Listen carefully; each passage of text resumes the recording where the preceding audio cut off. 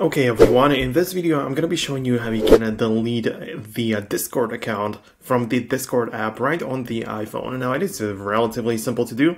All you have to do is to have Discord app downloaded and ready, so go ahead and click on it to open it up. And basically at the bottom you have the section for the servers, friends, search, notification, and your profile. So I want you to click on the profile all the way on the right.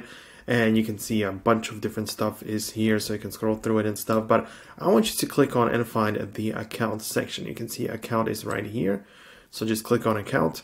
Now you can see some information about yourself, but you can scroll down all the way to the bottom and click on a delete account. So when you click on delete account, you must first transfer all ownership of all the servers that you own. So this is something that you have to do. Obviously, I own a server, so I cannot do it before I do that, so I perhaps have to delete the servers or make sure that someone else is the owner. So that's how it works. But basically, once you do that, you're going to be able to click here, delete the account entirely, and that's going to be the entire process, and you're going to end up with just a blank Discord app on your phone without any account. So that's how you can basically delete it.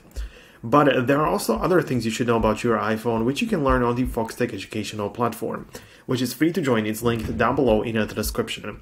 I just dropped the full Dynamic Island course because I believe it's very important for people to know all the features and all the functions of the Dynamic Island. So that's why I'm just showing you to join it right now. As I say, it is free to join. It's going to be linked down below in the description. Thanks a lot for now, and I will see you in the later video in the future.